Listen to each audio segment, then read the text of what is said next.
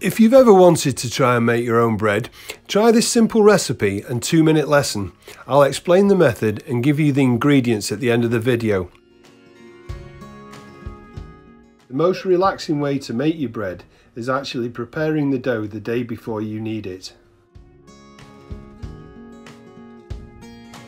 Okay, I'm going to show you how to make a simple white bread dough. It's so versatile you can make anything with it. Prepare it the night before. When you get up next day, mid-morning, afternoon, whenever you want it, just knock it back, make your pizzas, make your calzone, your little bread goods, cinnamon twirls, it's up to you. The bread's there, let the kids enjoy themselves.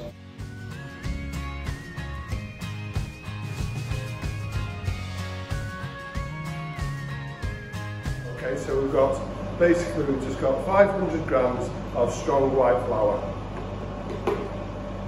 We're going to add 2 teaspoons of salt,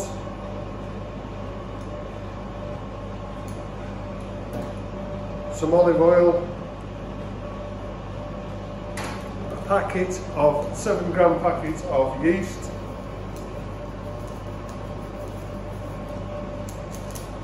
and some milk. I'm just going to add a little bit of milk to start with, about half of it. Okay, and we're going to mix this together.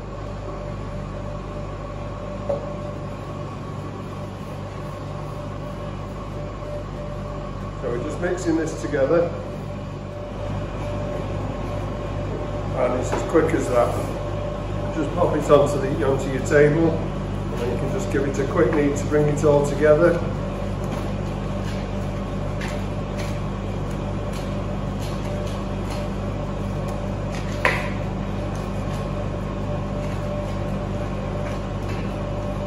Simple as that. It's not too sticky, not too messy.